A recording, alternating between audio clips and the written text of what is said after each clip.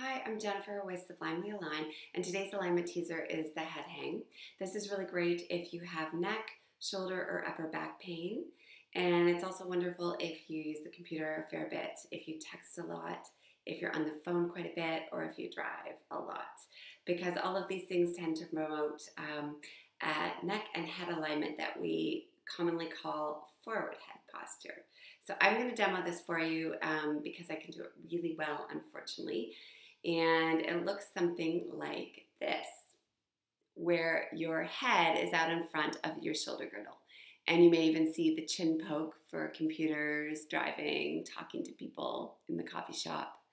So what the head hang does is it essentially reverses this to start to rebalance the head and neck musculature. And this is really useful if you have read the text neck articles that talk about the weight of the head as it translates forward and down in space. They have calculated that an average 10-pound head, as it moves forward and down in space to text, that common position, can weigh up to 60 pounds. So imagine what that does to this head and neck musculature. So you don't need anything for the head hang. In fact, you just want to find somewhere to sit comfortably. You can also stand comfortably. And then we're going to go ahead and get started. I'm going to cue you through this, so I won't be demoing it as much. So just go ahead and enjoy and listen to my cues. So you're going to start by just nodding your chin toward your chest as far as you can go comfortably until you feel some sensation through the back of the neck. And you can go ahead and breathe there a couple breaths.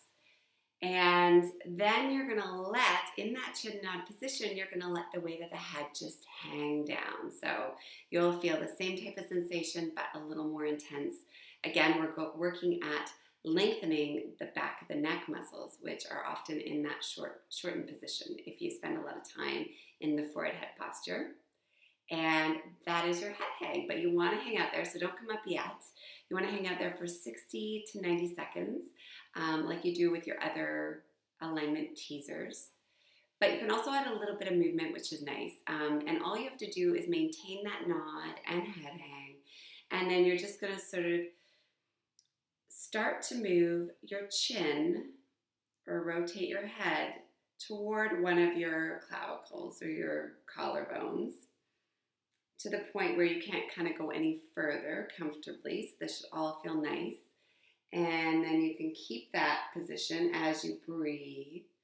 And you should feel, or may feel, I should say, some more sensation through the opposite side of the neck. If you do this side, don't forget to do the other side. And then for the first couple times, I'd recommend coming back to center to come up. But I'm going to cue you through coming up because there's one more piece. So the head hang is working on, I'm off balance on my prop. The head hang is working on lengthening the back of the neck musculature because of the chronic sort of shortening through the head posture. But we also want to be mindful of what's happening through the spine. So oftentimes what happens is that we move the spine instead of the neck. We sort of do this whole spine thing. So I'm going to have you put one hand on the sternum, and if you're not in your head hang, go ahead and nod your chin and hang your head.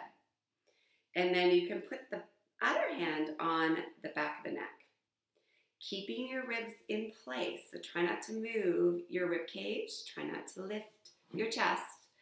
You want to try and reach the back of the neck back in space to tuck, or I should say stack, the head over the shoulders. And you will have a double chin, so if you have a double chin, you're doing this right. And then you kind of want to hold it there. You should feel, again, that stretch. And then you can go ahead and release. So this is awesome to do if you feel some tension coming on through the shoulder girdle. Even better, do it before you get tension in the shoulder girdle. And even better is to weave it through different times throughout the day so that you can start to see some real progress in balancing the head and neck musculature. So give it a try and good luck with it. Enjoy.